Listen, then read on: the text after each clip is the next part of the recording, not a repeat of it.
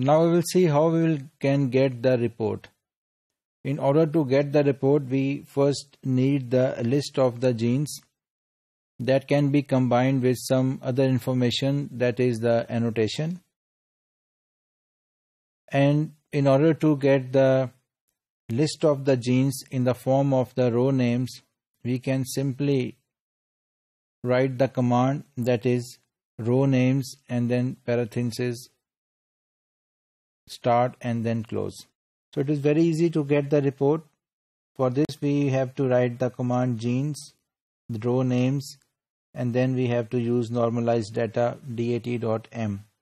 Or from the lemma results we can get the genes as numeric row names and top tables, and similarly row names and normalized data and genes.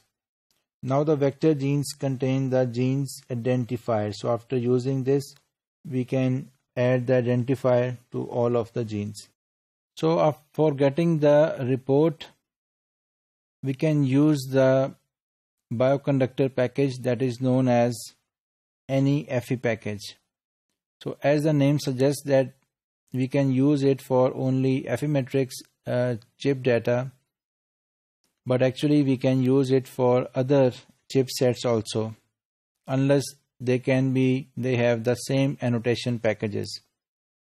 For this purpose we can obtain the report by using the three different steps.